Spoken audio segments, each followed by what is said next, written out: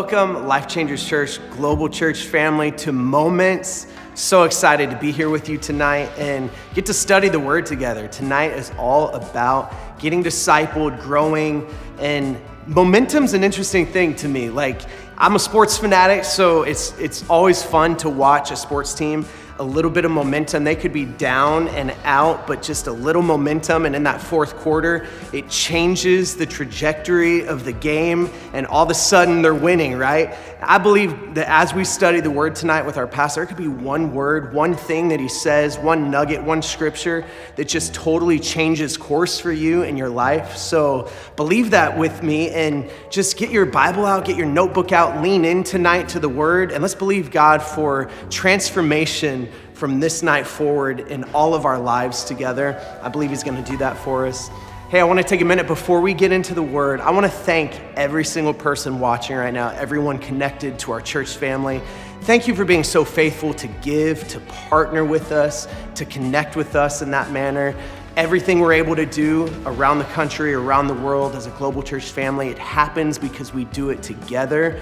We give, we tithe, we support with our faith. And I just want to thank you so much because we are doing awesome stuff all around the world, partnering together. You know, when we give, it's love in action.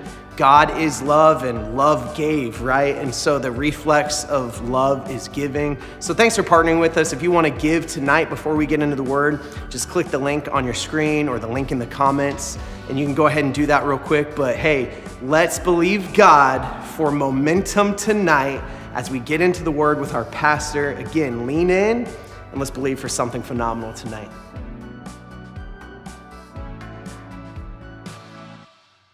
Welcome to Moments. I'm so excited about tonight's time together. I believe miracles happen in moments. So I want to encourage you to get a notebook out, get your Bible out. I'm going to go through some beautiful passages of Scripture just for you. And I want this to be like a one-on-one Bible study, but if you want to gather some friends or you're already gathered for maybe a watch party or you have your family with you, I want to have some time to really study the Bible with you and go one-on-one about one, because I want to talk about one. Well, the one we talk about, the one we worship, the one that we adore is the one that loved us first, right? And we're going to talk about Jesus. Everything in the Bible is all about Jesus. But I want to focus on a Bible study with you today called The Power of One Thing. The Power of One Thing. Now, there's actually going to be 4 or 5 things, but they all stand alone as one thing. And if you go through the Scriptures, you'll find basically 4 or 5 things that are mentioned by Jesus or by David as the one thing they're after, the one thing that we should be focusing on. Now, for the last couple of years, for the last year and a half or more, my focus has been on reprioritizing my life and leading you to reprioritize yours as well around trusting God, trusting Jesus, to reimagine what church can be, to revive the simplicity of who we are in Christ, the simplicity of the finished work of the cross, the simplicity of God's love for us, the simplicity of the Bible summed up in one verse is God so loved the world that he gave his only begotten Son, that whoever believes in him should not perish but have everlasting life. Not only is the Bible summed up in that one verse, but really all of human history and human existence is summed up in that one verse. But that's not the one verse I want to talk to you about today, although we could talk about that anytime and get revelation and feel the love, the waves of God's love wash over our soul any and every time we go over that verse. But the power of one thing. So we're talking about simplicity. So I want to talk to you, first thing I want to talk to you about the one thing. I want to talk to you about the one thing that we need to know. The one thing I know. That's mentioned in the Bible. One thing I know. The passage is in John chapter 9, verse 25. I'm reading out of the New King James Bible, and I go out of the Living Bible sometimes and out of various different translations. So I got some translations on the pages, and I got some translations on my computer as well. And I encourage both. Read God's Word online, read God's Word in the book, just read God's word and believe God's word, more importantly. One thing I know, John 9, verse 25 in the New King James Bible. Remember, this is when the man that was born blind was healed by Jesus. And the Pharisees, they were, kind of upset that he was healed, and they tried to shame him because he had no education, and they tried to shame him because they didn't want to admit that a miracle had happened in this man's life. The devil always tries to shame us, to try to get us to stop believing, to shame us into being condemned, to shame us into feeling guilty. The devil is a shamer, and Jesus is the opposite of that. He takes the shame upon himself so you can be not guilty and feel the peace of God. But so this blind man gets healed, and they said, tell us about this man. Who was it that healed you? And he's a sinner. He can't have healed you. And this is what the blind man said. Now he's the seeing man, right? Let's not attach a past version of us to our present condition, to the present version of us. So this seeing man who was once blind said, whether he's a sinner or not, I do not know. But one thing I know. Once I was blind, and now I see. So I want us to really zero in on one thing to know. There's a lot of knowledge in this world. There's a vast amount of knowledge. Knowledge increases every day, and our ability to access knowledge and access information is greater than it's ever been before. But with all the knowledge that is in this world, this man who was blind, who got healed, said something so profound, we need to stop, we need to double click on it, and we need to make this our life theme about knowledge and about what we should know. Because he said, whether he's a sinner or not, I do not know.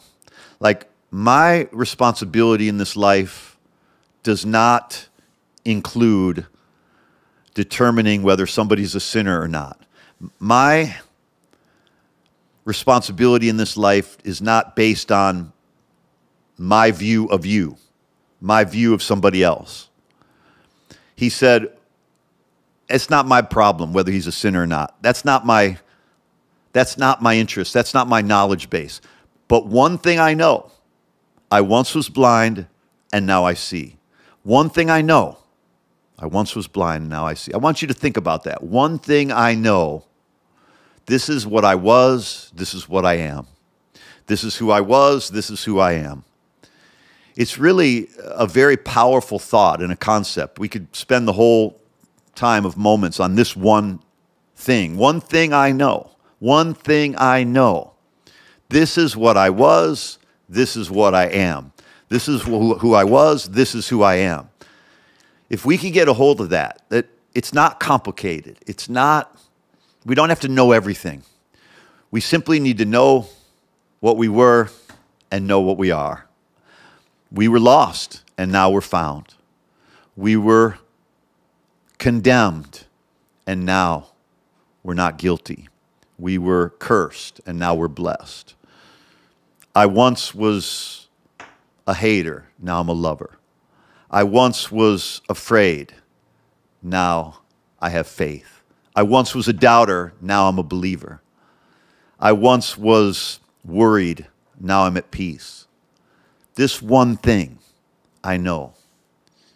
When it comes to knowledge, you can have 1,000,000 books on your shelf. When it comes to knowledge, you could have the information and data about everything in the world. But nothing is really going to change your life more than knowing what you were and knowing what God's done in your life now. I once was blind, now I see. I don't know about all that. Whether he's a sinner or not, I don't know about all that. That's not my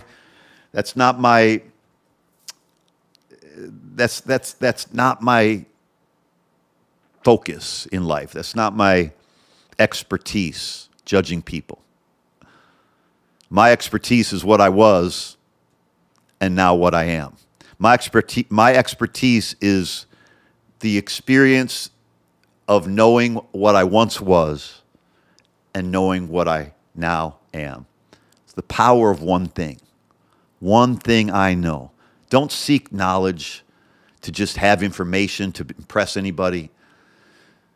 The one thing you need to know, the one thing that you need to know more than anything else is who you were compared to who you now are.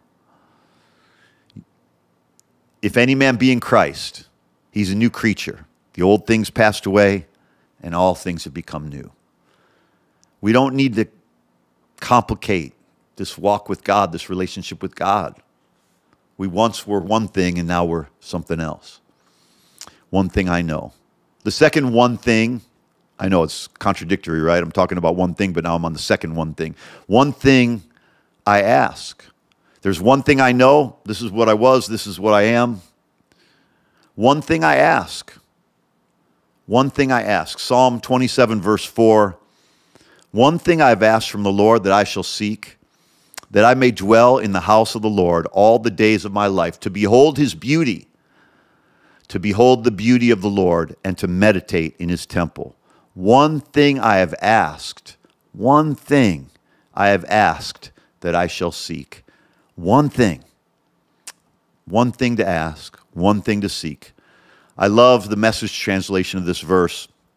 I'm asking God for one thing only, one thing, to live with him in his house my whole life long. I'll contemplate his beauty and I'll study at his feet. Well, that's what we're doing right now. I'm asking God for one thing. You see, I know that there are many things we want or need in life, but there's one thing that David said that he was asking from God. One thing I have asked from the Lord. This should be the most important thing. The most important thing to know is who you are, what you were and who you are, what you were and what you are now, who you were, who you are now. Most important thing to know, the greatest knowledge is knowing who you are. The power of knowing who you are, we'll drill down on that another time, but this one thing I asked, that I may dwell in the house of the Lord all the days of my life. And what does David had a taste of that he wants to see all the days of his life? He says, to behold the beauty of the Lord, the beauty of God. All beauty starts from God. Beauty is the overflow of who God is. It's not like there's beauty and then there's God. All beauty came from God.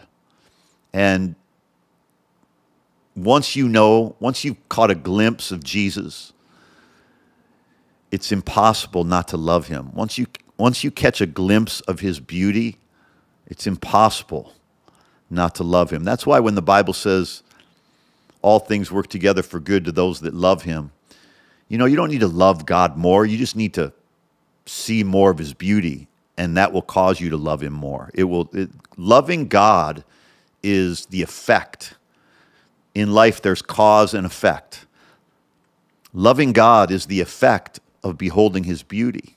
When you see how beautiful he is, you can't help but to love him. It's impossible not to fall in love with Jesus.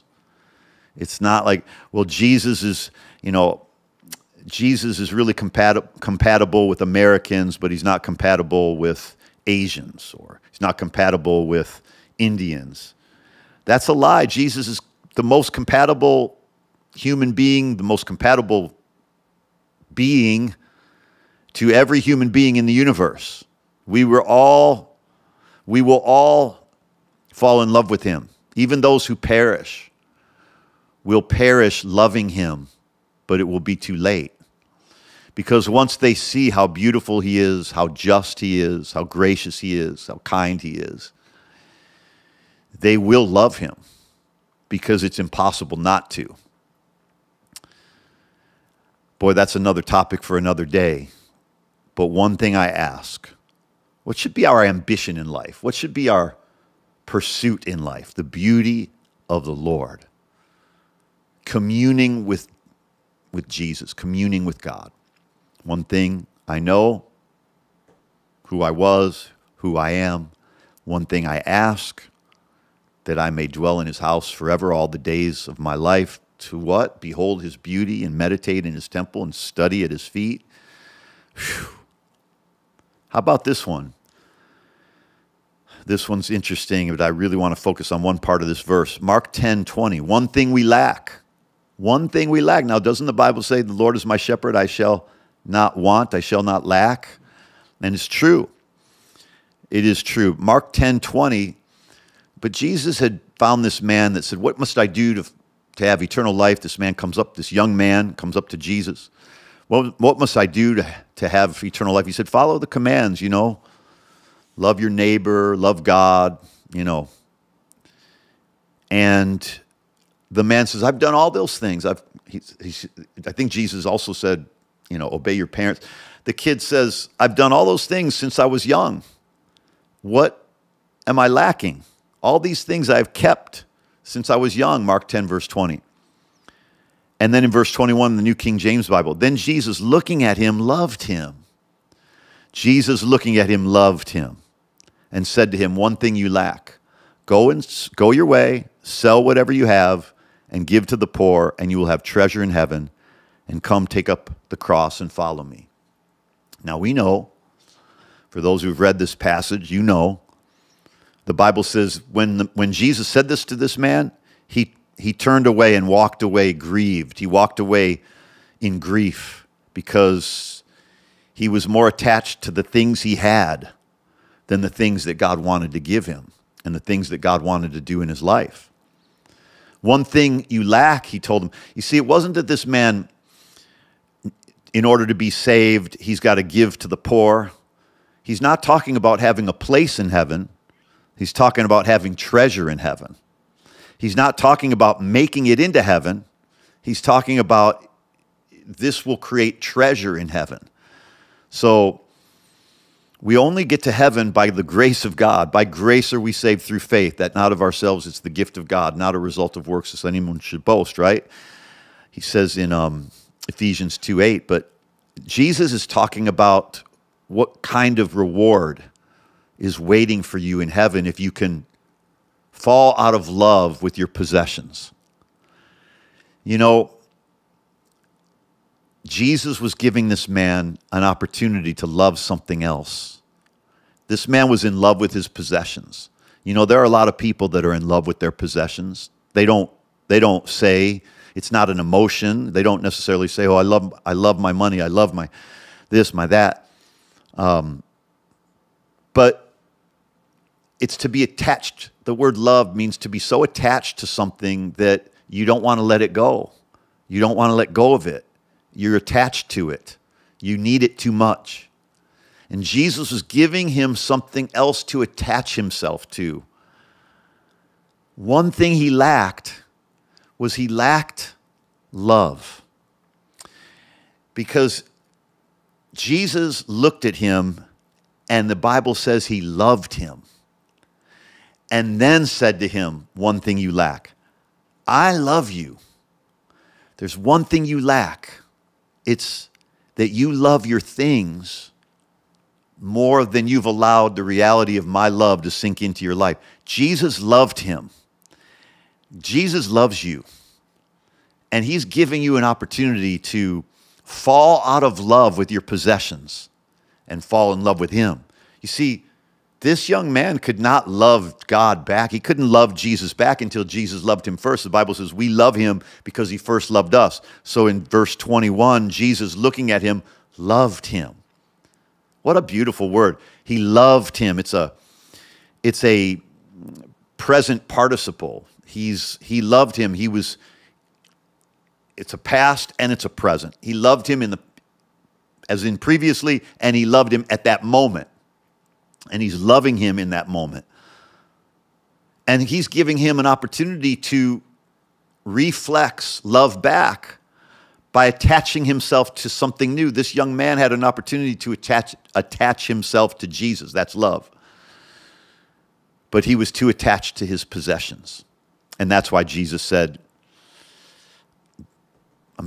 the one thing you lack, in case just because you're the one that asked, if you want to truly be free from loving your possessions, I'm giving you something better to love, me. And you'll lose your worldly affection for things. There's nothing wrong with having things. It's just being willing to let them go is where God wants us to be in our lives. Being willing to give. That's who God is. God so loved the world that he gave. Generosity is the mark of being touched by God.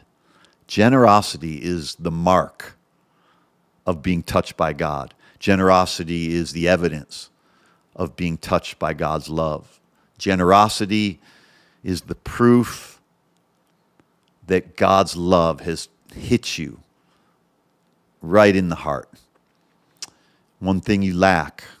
It wasn't, like he said, I did all these things, Lord.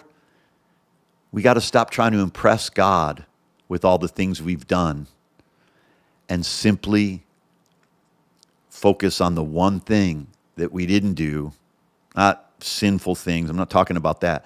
The one thing that matters to God is surrender. Surrender. God can do anything in your life when you're surrendered. That means you're trusting God with what you have. That means there's nothing in your life that you're not willing to let go of because your love for Jesus is so much more powerful than your love for things. And our love for people should be more powerful than our love for things. That's why we should give. That's why we should tithe.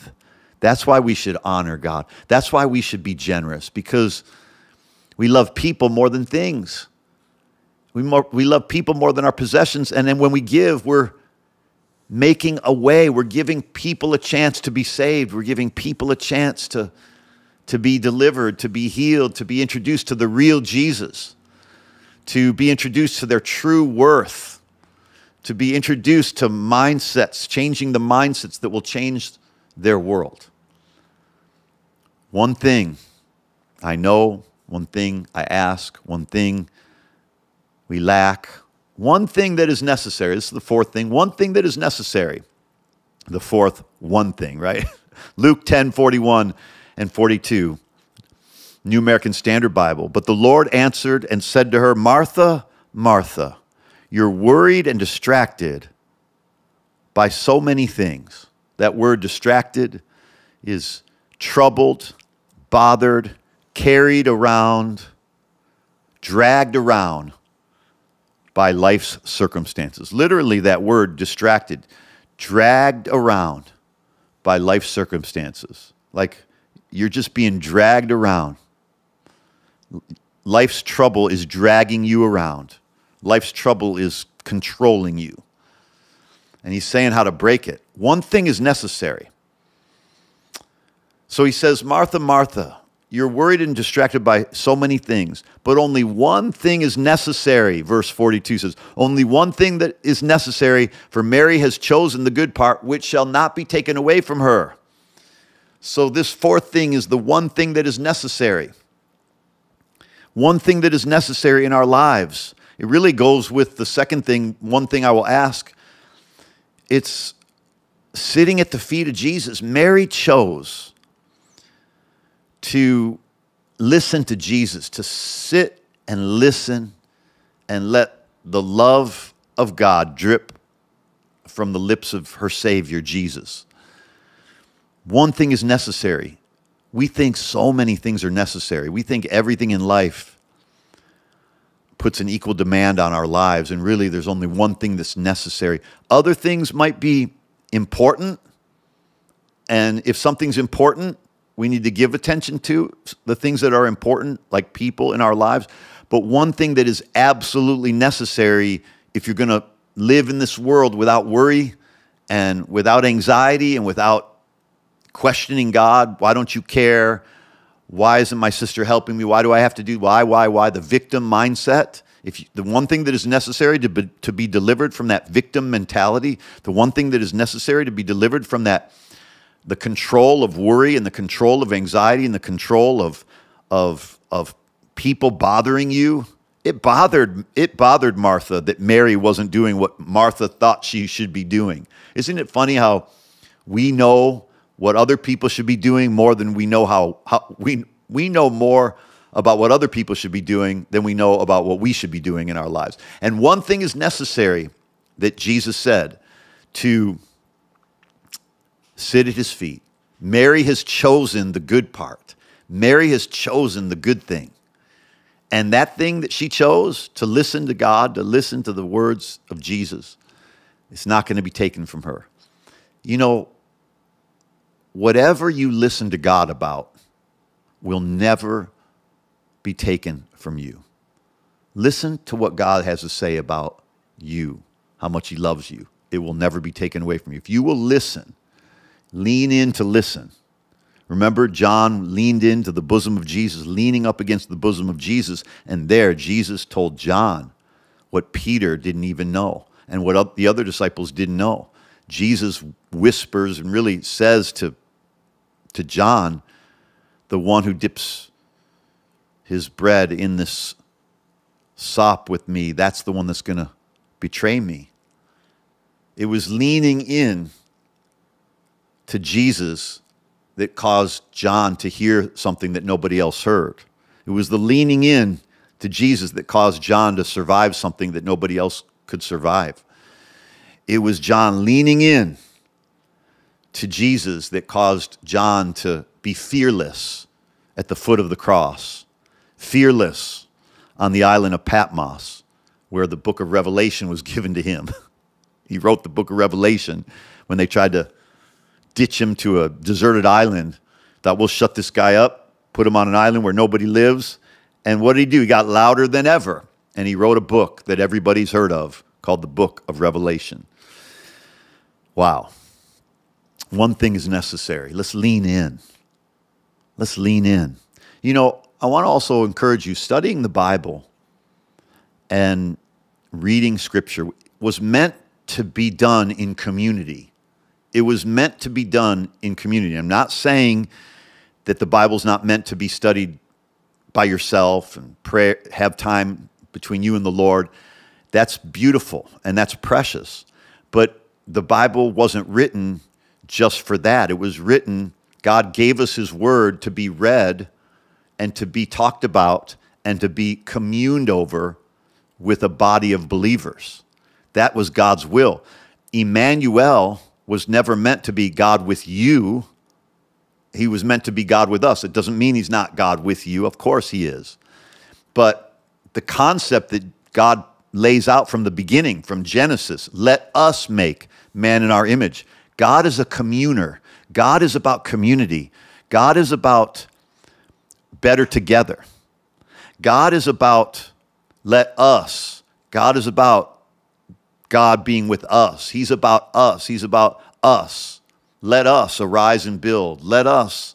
You see, the scripture is so clear. Every letter that was written was meant to be read in the gathering of the saints, in the gathering of the believers. And it wasn't meant to just be read alone. And in fact, the believers never had. The New Testament believers, the New Covenant believers, they never had all the scriptures that we have. But what they had was they had letters that were to be read in front of everybody and communed over, talked about, prayed about, developed in community. You can't walk out this life of a believer by yourself.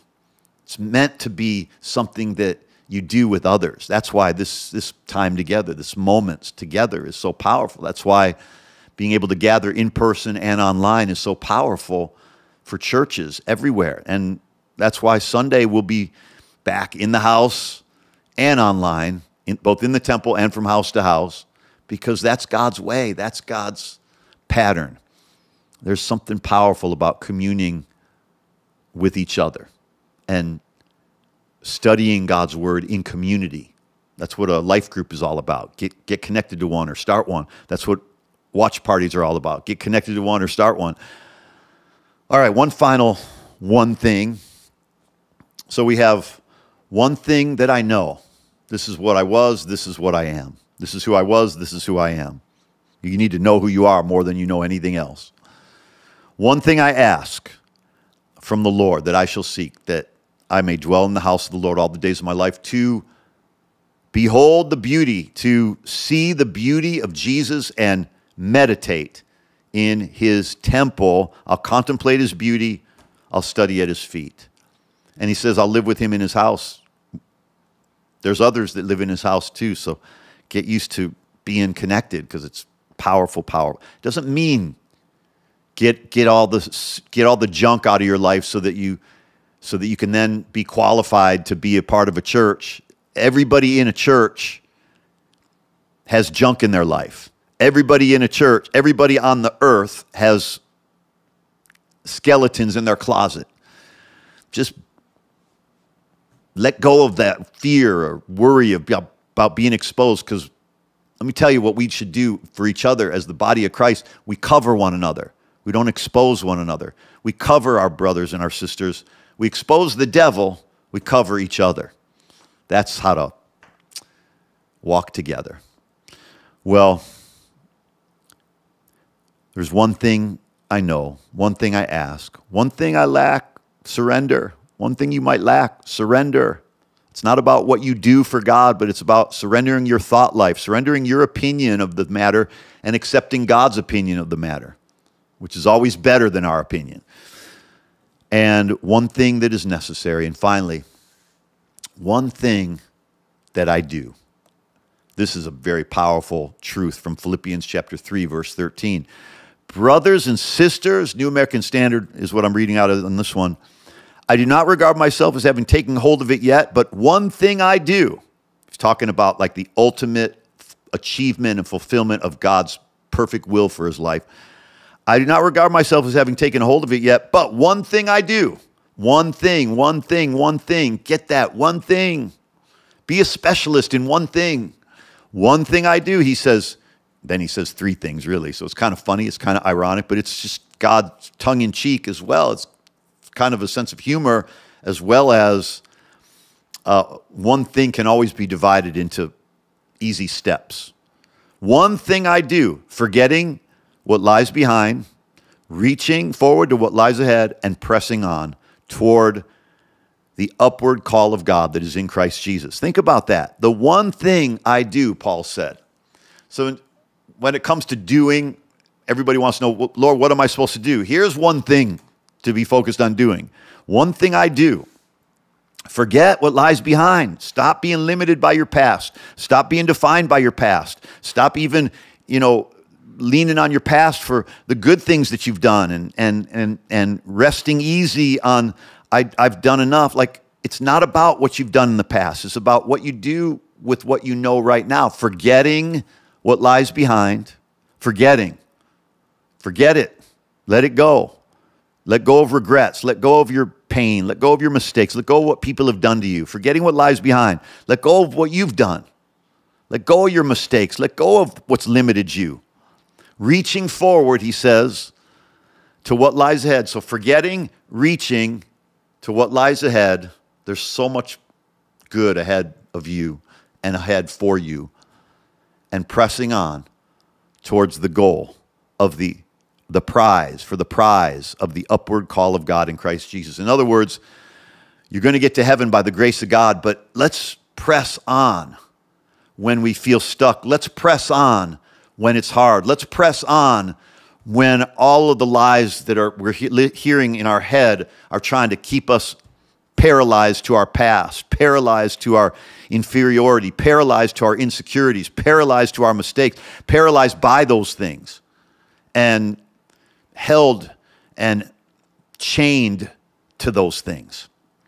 He said, man, press on to the upward call. God's call to you is always going up. It's always going up. He's always taking you up higher. And it's a prize.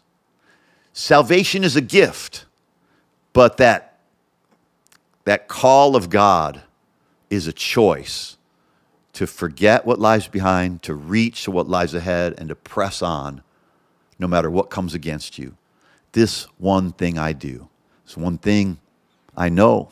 It's one thing I ask. It's one thing I lack, one thing that's necessary, one thing I do. If we can focus, Maybe focus on one of those things each day next week, Monday through Friday. Maybe try each one of those and focus on that. But it's just a little play on words to give you a more focused look at how simple the victorious Christian life really is. Well, maybe you're here watching right now and you've never accepted Jesus Christ as your Savior and Lord. What a great moment to have that all of heaven is looking down and all of heaven is silent and all of heaven is hoping and all of heaven is ready to cheer for you the moment you accept Jesus Christ as your Savior and Lord. If you haven't done that, can I pray with you? Would you just take a moment and pray with me? I'm going to just pray, lead you in the simple prayer out loud. The difference between heaven and hell is a person, Jesus. By accepting him, he's the bridge. He's the ladder to heaven. He's the bridge to eternal life. Just pray this, Heavenly Father. Just pray this out loud. Heavenly Father, I invite Jesus Christ into my life as my Savior and Lord. I believe, say that out loud, I believe Jesus died for my sins and rose from the dead. From this moment forward, I'm a child of God. Pray this. Father, I believe the blood of Jesus cleanses me from all sin in Jesus' name. Boy, it's that simple. That's how simple being born again is. That's how simple being saved is. Growing and maturing, a little bit more of a process, a lot more of a process, but process that produces progress. But it starts with the simple gift of salvation by receiving that free gift of eternal life. Congratulations if you did. There should be a link on your screen to the book that we have available for you for free, The Power of a New Life. You can download it anywhere in the world. Grab a hold of your copy and stay connected. And let me know you prayed. Let me know that what God spoke to you through this message. All of you, let me know. And I'll see you on Sunday. I can't wait to worship Jesus with you then. God bless.